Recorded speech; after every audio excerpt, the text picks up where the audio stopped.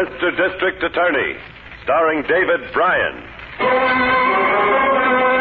Mr. District Attorney, champion of the people, defender of truth, guardian of our fundamental rights to life, liberty, and the pursuit of happiness.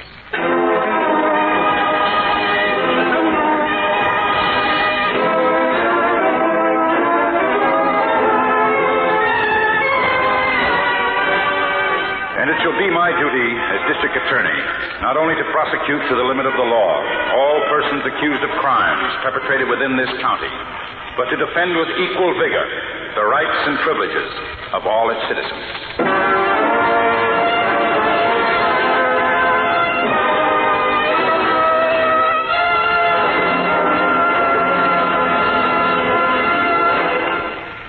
This is David Bryan. In a moment, we'll bring you another case from the files of Mr. District Attorney. But first, a word from our sponsor.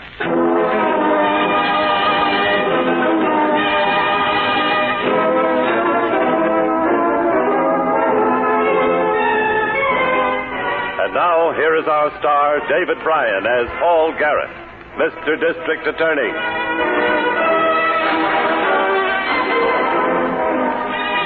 Before a district attorney can begin his search for a murderer, there are three things he must know: when and where the murder was committed, and the identity of the victim.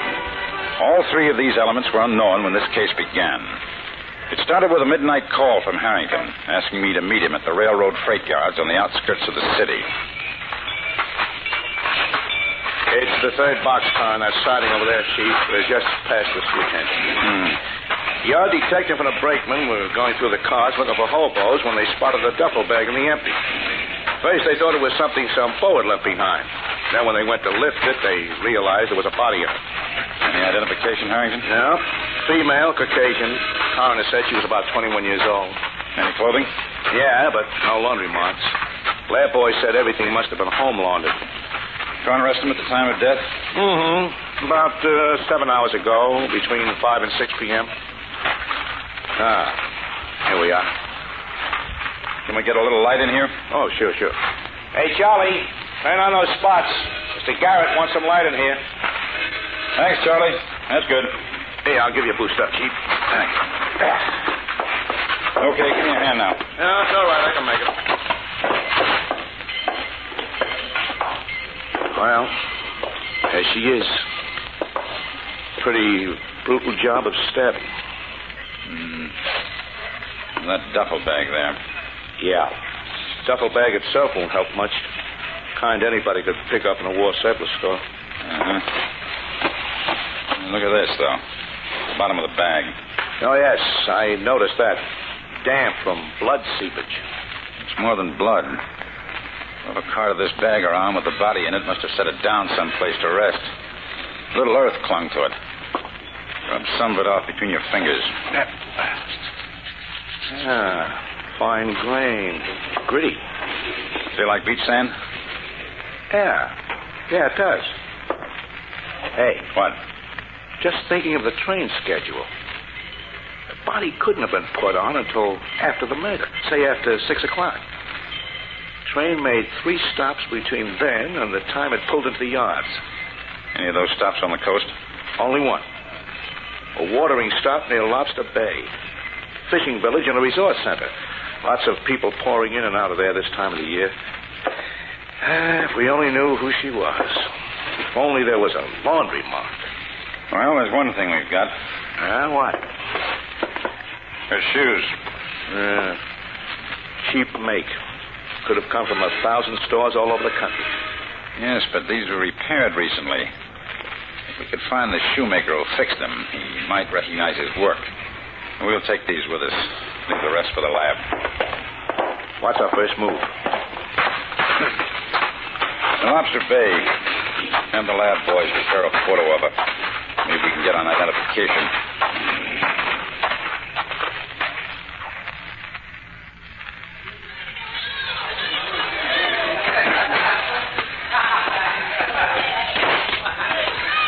Well, that's that, Chief. Want to try that seashell woman the last guy told us about? You know, the one who goes around peddling those handmade necklaces? I think we'd better. Oh, wait a minute. What? Looks like we're running in luck for a change. Look, across the street there. Table by the window of that seafood place. Yeah, that's her, all right. She looks like Father Neptune's mother. She sure does. Let's go.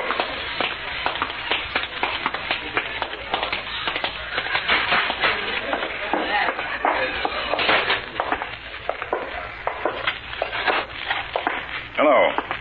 Mind if we sit here? You want to buy a necklace? Your loved one will hear the whispering of the sea, the secrets of life, for 1 hour. I'm afraid we're more interested in the secrets of death. The girl's death. Show the photograph, Harrington. Yeah, right. You ever see this girl before? Well, did you? It's important. She's been murdered. Oh, she should have bought a necklace. The sea would have warned her. Then you have seen her? Yes, once. Where? At the bus station. With a man. Do you know who the man was? No. What took you so long to make up your mind? Did you know him or didn't you? No. Can you describe him for us? Neither light nor dark, neither tall nor short.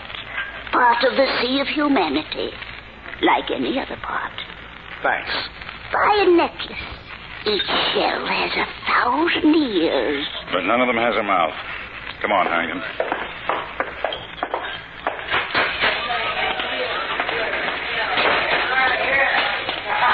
I think she was lying about knowing the man, Chief. And so do I.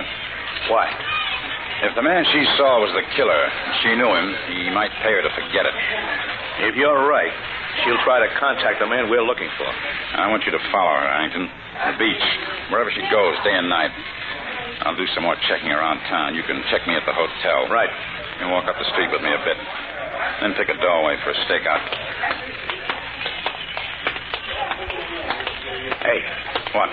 I just saw a girl go into the realtor's office up there. Looked like Miss Miller. Well, what would she be doing in Lobster Bay unless the lab came up with... There. She just came out again. It is her. It must be lab information, then. You stop here. I'll catch her. Oh, Miss Miller! Miss Miller! Oh, there you are. I've been looking all over for you, Mr. Garrett. The hotel said you... Where's Harrington going? Well, we've got somebody under surveillance. I'll explain later. What have you got for us? Reports from the lab. Those stitches used to sew the victim into the duffel bag. Yes? Morgan says they're the kind of stitches used by seamen to mend torn sails. Oh, most sailing vessels are pleasure craft these days. It fits in with a resort town like this. But the girl is still a mystery. She wasn't a local resident. She may come from Sheffield. Well, what makes you think so? Morgan found a bus ticket in a small pocket of her dress. It was a ticket from Lobster Bay to Sheffield. Well, that fits with the story we got about the murdered woman being seen at the bus depot here.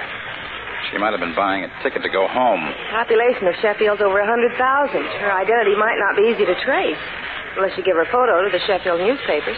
I want to avoid that for a while if I can. I've got something else I can use in tracing her. A pair of shoes. You want me to go back to the city? No, you go to the hotel and wait for a call from Harrington. You'll have to be our message center. Yes, sir. Where will you be? In Sheffield, checking shoe repair shops.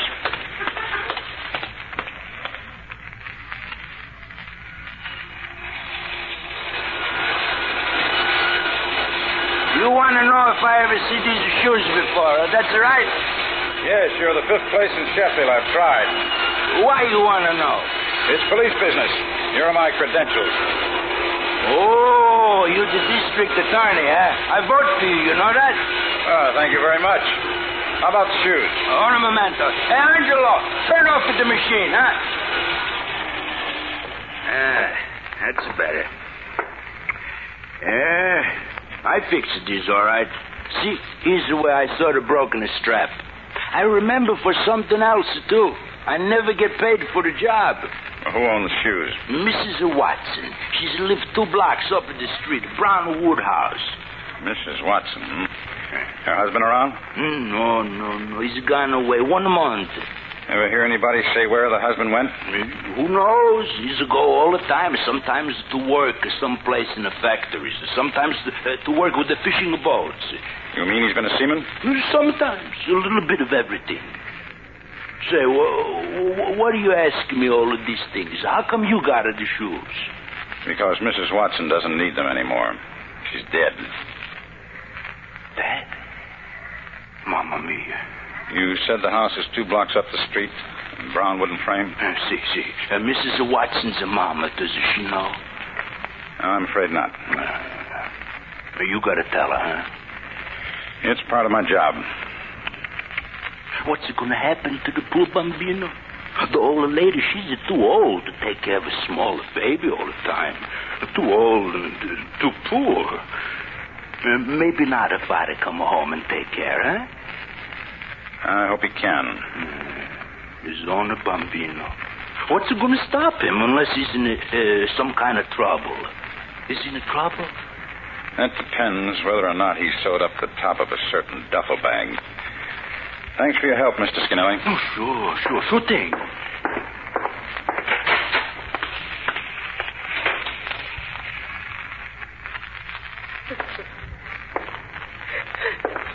They split up a month ago. Wasn't the first time. Then last week her husband wrote to her from Lobster Bay. Said he was sorry. Wanted my daughter, Helen, to come and meet him. I thought she was there with him. It seems that she was, for a while. Can you give me your son-in-law's full name and description? Herbert Watson's his name. But they call him Bud. Herbert Bud Watson. How tall would you say? Somebody at the door. You want me to answer it? No, I'll call out the window and send them away. I don't want to see anybody now.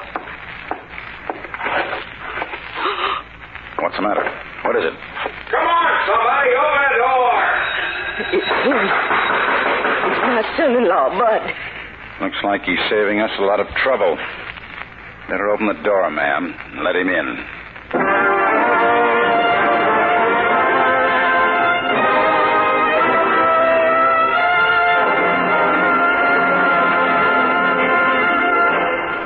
This is David Bryan. Before we continue with Mr. District Attorney in the case of the body on the freight train, here is an important message from our sponsor.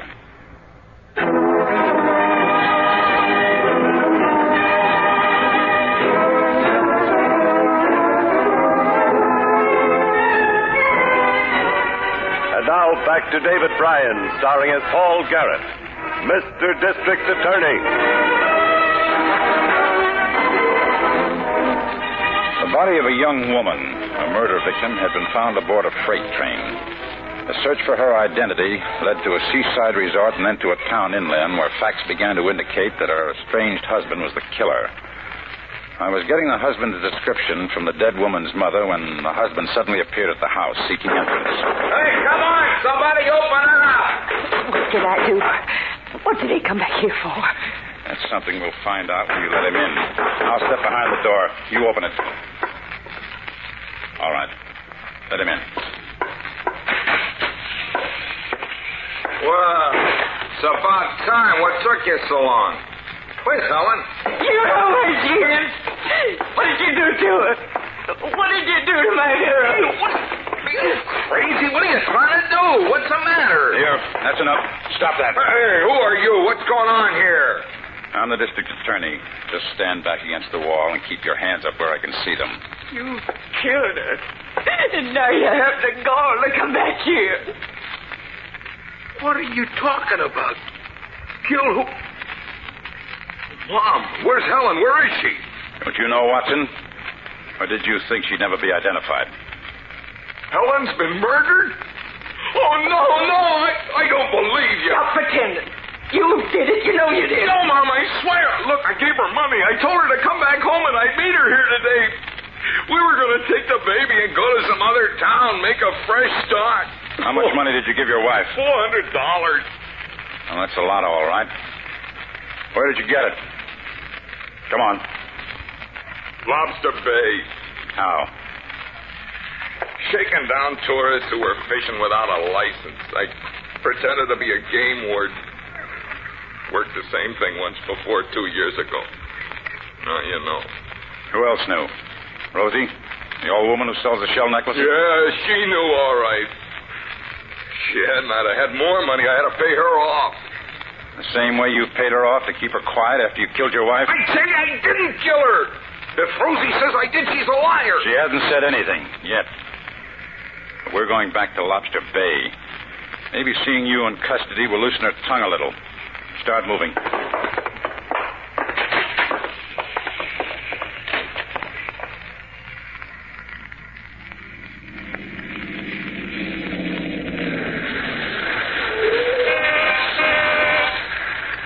Harrington. I'm here, Chief. Yeah, how'd you know I was down here on the pier? Miss Miller told me she'd seen you and Rosie from the hotel window just before dark, walking down here toward the pier. Where is Rosie? Why, that's her, out there on the beach with the flashlight. Seems like this is her hour for picking up shells. Oh, who's that you got in the car? Bud Watson. I identified the murdered girl. He's her husband. Is he clean? I don't know.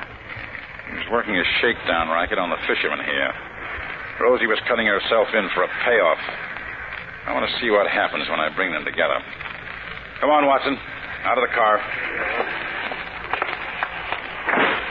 This way. Well, what are we going out on the beach for? Just visiting an old friend of yours. Oh, wait. Oh, away, you men. Now get off my beach with your shoes on. You crush the shell. Take it easy, Rosie. Why do you follow me? All day you've been following me. Light your flashlight, Harrington. Right.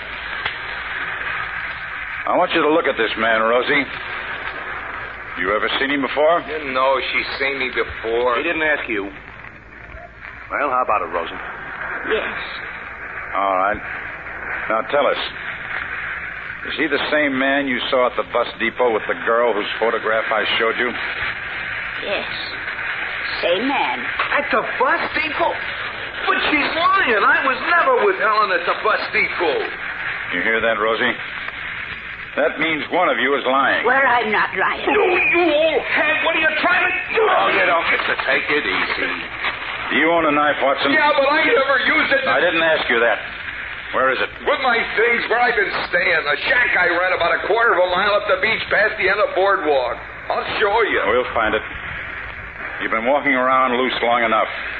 We'll have a look at your place after we get you behind bars in the local jail. Go with you, mister, so make it easy on yourself. All right. Start walking.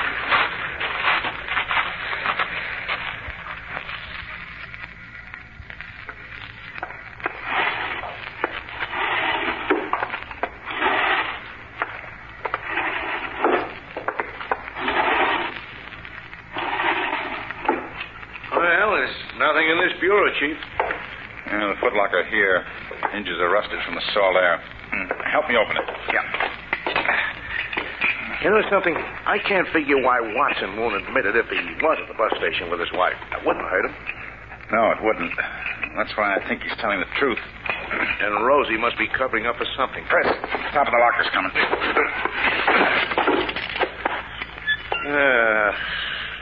Just a bunch of junk.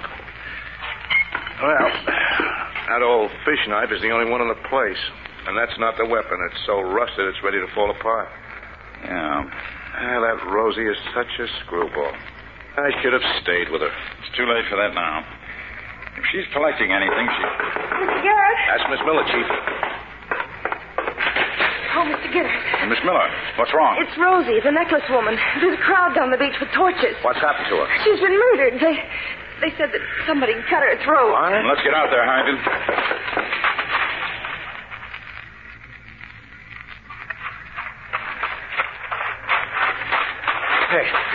Hey, Chief, can't we slow down for a little? You gotta keep going. Oh, people who found the body saw a man running up the beach this way. Well, he had at least a 10-minute start, though. Hey, what's that? Up ahead. Looks like an abandoned fisherman's shack. The man we're after might be in there. Better get ready to take him. Got your gun ready? Yeah. Now, stand aside while I kick the door open there. Nobody here. Is that a lamp hanging there? Yeah, light it.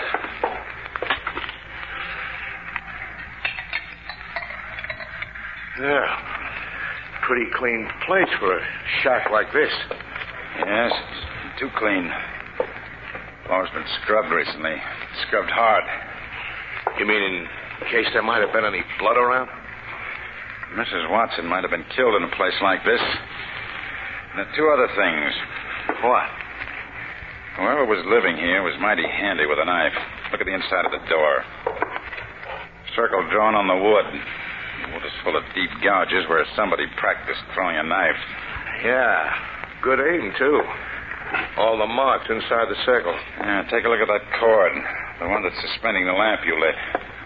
Hey, that's a seaman's knot. Yes, and the cord itself is just about big enough to be the draw cord from a duffel bag. The seaman we've been looking for was here, all right. And it couldn't have been Watson, Chief. Rosie was alive when we jailed him. You think it might have been an old shipmate of his? Let's go ask him if he remembers one who was handy with a knife.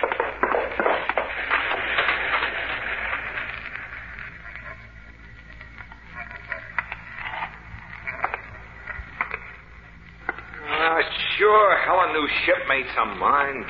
Dozens of them I introduced her to at one time or another. The one we won had a habit of throwing a knife. Drew targets on a door, never missed. Matt Corbett. It was Matt Corbett. How do you know? Any reason for him being around here? Yeah, he was my partner in a shakedown racket 2 years ago. Neither of us come back last year because he was in some kind of trouble with the law, but... Well, this year I wrote to him and asked him to meet me here again, but he never even answered my letter. He used to be my best friend. Oh, that's... Never mind that now. Where would he run for a hideout? I don't know. He was always roaming like me. You said you'd written to him someplace. You must have had an address. Yeah, it was. General Delivery at Port O'Connor's, an old bait house by the docks there. He lived in it whenever he had enough money to stop moving for a while. He's got enough now. What he got when he robbed and murdered your wife. I'll arrange for your release as soon as we pick him up. Come on, Harrington. Open up and let us out, jailer.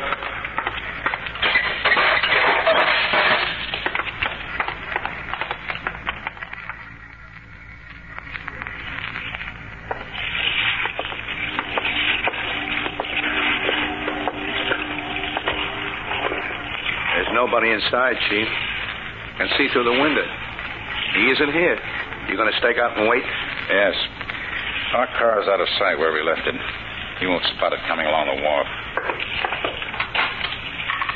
Well, that's a break.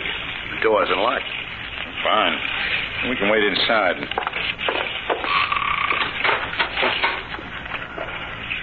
Hey, this Corbett's the guy we're after, all right. Look. Same trademarks we found in that beach shack last night. Yes. Knife marks and a circle on the door. Running bowling on the lamp cord. Now what? Sit and wait.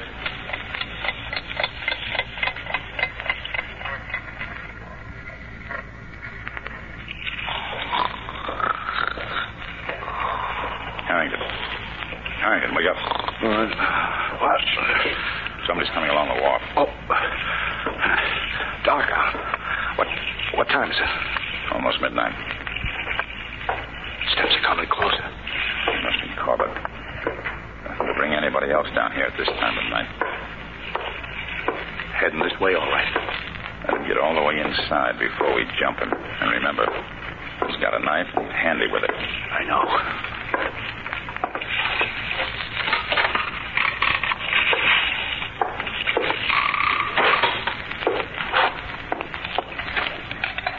We won't need a lamp, Corbett. What? The knife, Chief! Flashlight, Chief! There. Can you handle him? I got him. Stop struggling, Corbett. You... No!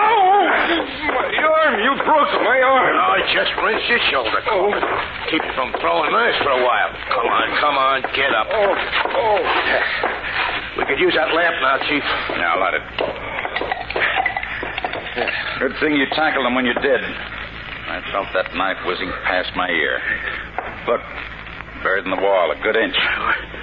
Well, what are you guys looking for here? What are you, a couple of crooks? Not that you don't know better than that. But just to make it official, I'm the district attorney, and we just dropped in to place you under arrest for the murder of Helen Watson and old Rosie up at Lobster Bay. You watch your shoulder, friend. You want to cuff him, Chief? No, Harrington. I can see by the expression in Mr. Corbett's eyes that you've convinced him of the folly of resisting when he no longer holds a knife. Our car is about 2 blocks past the wharf, Mr. Corbett. May we offer you a lift into the city?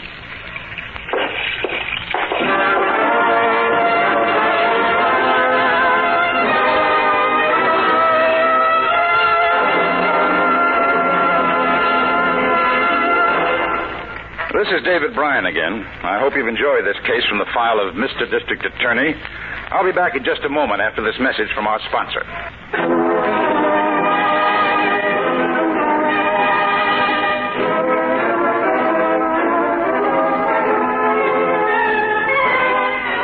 Now, here's the star of Mr. District Attorney, David Bryan, with a word about the program you have just heard. Blood traces on the knife of Matt Corbett definitely linked into the murder of Rosie McMichaels, the necklace woman. Confronted with proof of his guilt, he broke down and confessed to her murder and the murder of Mrs. Watson. He is now awaiting execution. Bud Watson was convicted on a charge of extortion but was placed on probation. Now, this is David Bryan inviting you to join us when we present our next case based on the facts of crime from the files of Mr. District Attorney. Mr. District Attorney was originated by Phillips H. Lord.